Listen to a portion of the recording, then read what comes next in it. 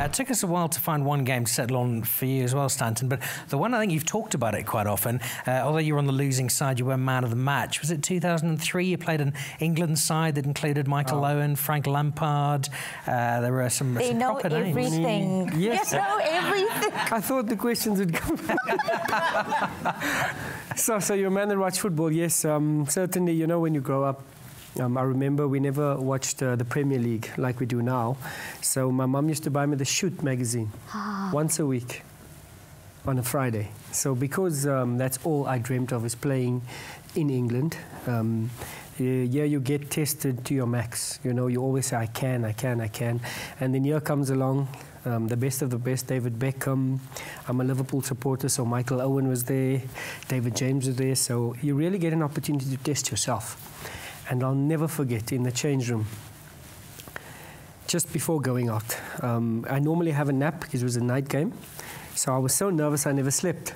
I couldn't sleep.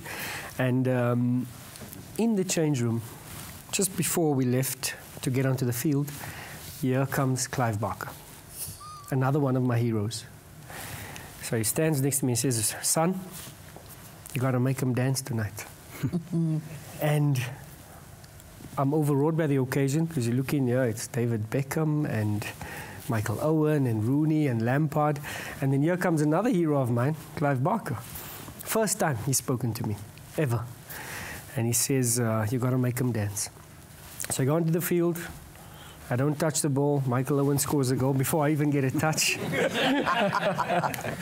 Yeah, but fortunately, in Durban, football-loving people, crazy supporters of Kaizer Chiefs. So the first time I get the ball and the crowd is behind me, and yeah, needless to say, I had a very, very good game, but it came with a few rants and raves from Phil Neville, because he was marking me, and we do know that the English guys are known for their nice language. So he called me all sorts of names. You small little la la la, I'm gonna kick you. He called me that all the time. That's fine. I'm gonna kick you, I'm gonna do this. So yeah, I got the better of him a few times, and like you mentioned, we never won, but certainly a game to remember.